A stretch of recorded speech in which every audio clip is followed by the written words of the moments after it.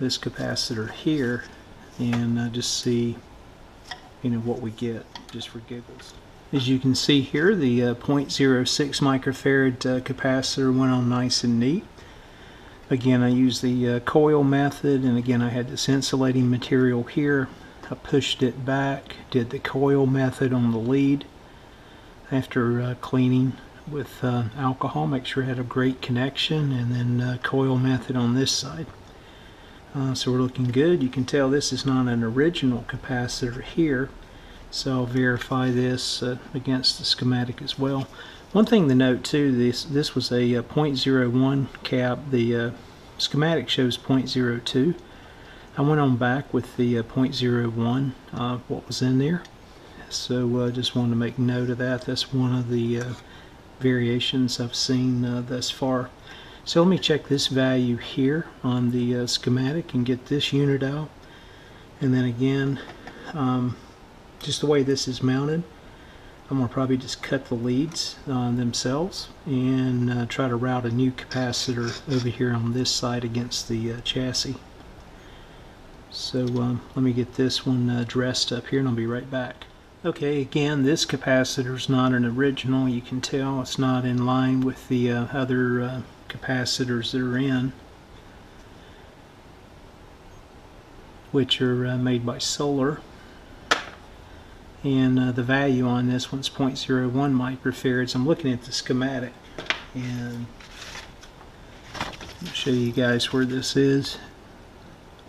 Coming off the plate at the 6F5, it's just 0.02 microfarad, so I'll go back with a 0.02 microfarad cap right here.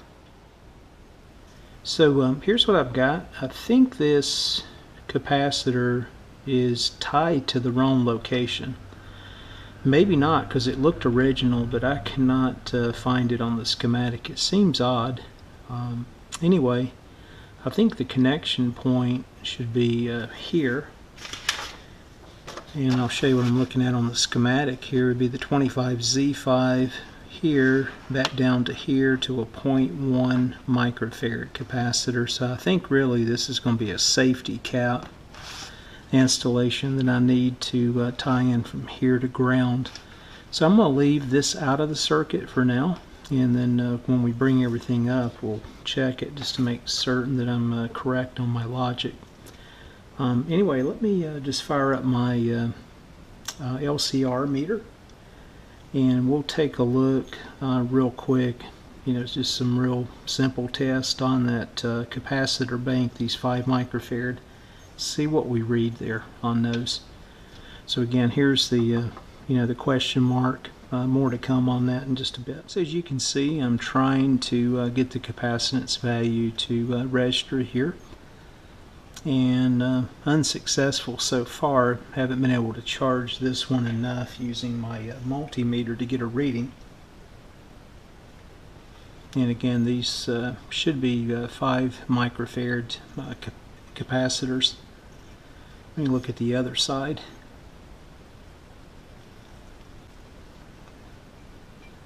See if we have any luck here.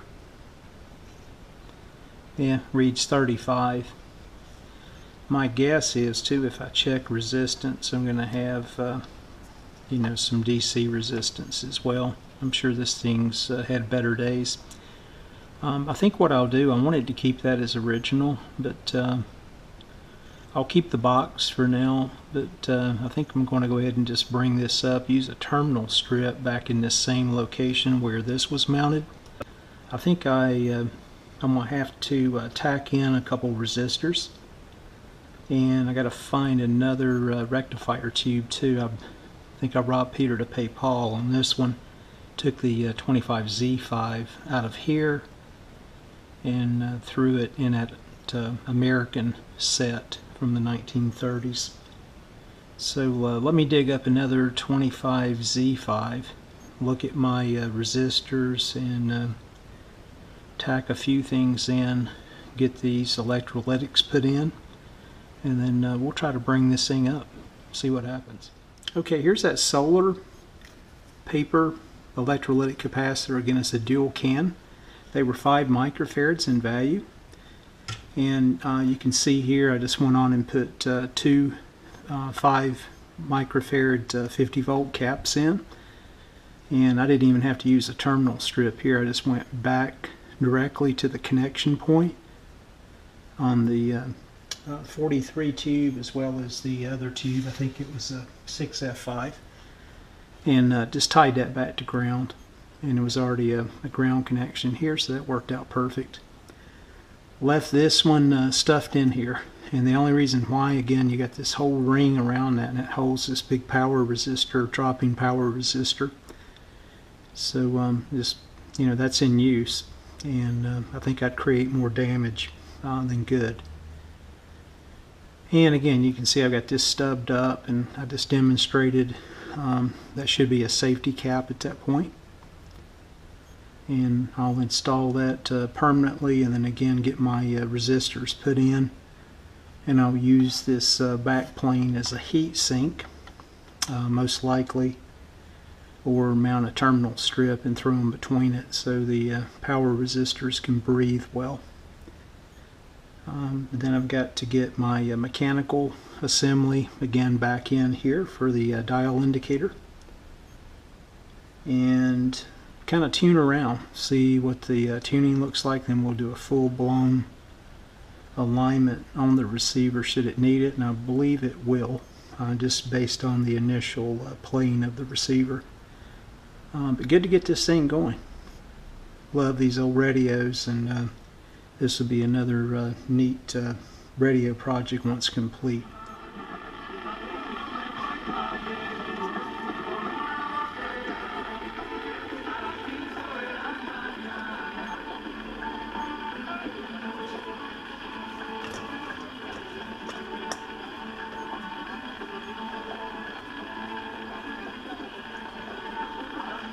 Okay, I've got the radio powered up now, and you can see I got a couple jumpers in here, and the reason why I ended up creating a voltage dropping circuit, so I'll put a link to that in the video and you guys can go back and look at it. But there's a modified ballast tube using a power resistor and a diode.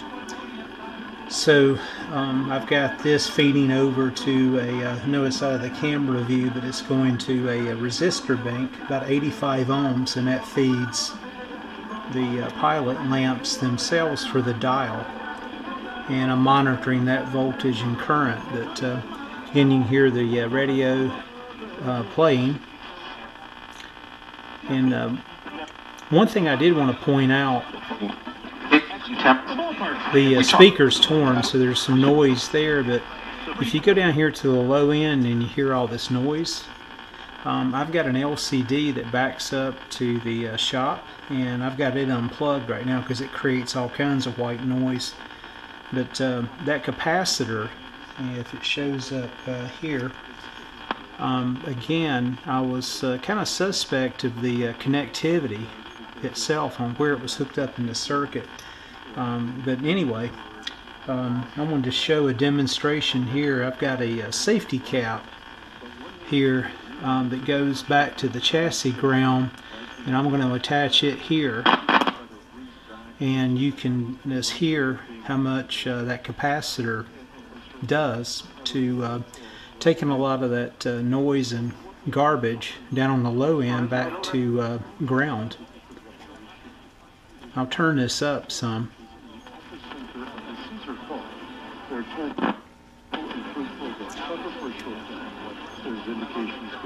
Then I'll unhook it. So there's the difference. Again, the safety cap serves a couple different purposes, but you can see the impact that the safety cap has there on, again, taking a lot of this noise from the power line side and just push it to ground.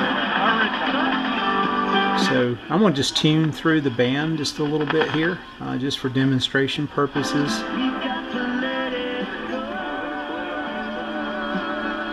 Again, I've got the tuning assembly out of the radio right now, so I'm just tuning the directly on the shaft of the variable tuning condenser. about deflating the entire energy of the team. Absolutely. Right there. And again, the speaker's tore, so there's some repairs there that are going to be required to really clean up the audio. So you'll hear a little bit of distortion from the speaker for sure as I just tune through.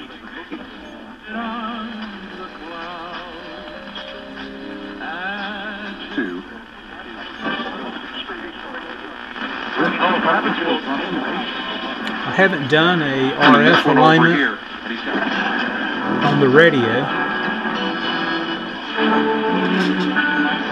This morning.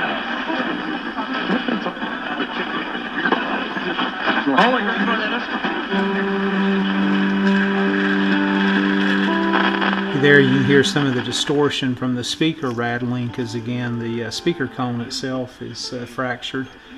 So let me switch over here to one of the short wave bands and see if we can pull in anything this afternoon.